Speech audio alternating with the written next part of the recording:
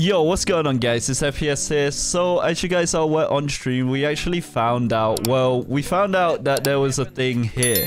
And I tried glitching through it. No one actually clocked into this until a bunch of my friends and I was streaming, and then everyone slowly clocked into it. But I knew it was something to do with the shard skin. It just felt weird why a skin would be in here just for no reason at all. But yeah, one of my friends actually got it. He found out that you needed to use John.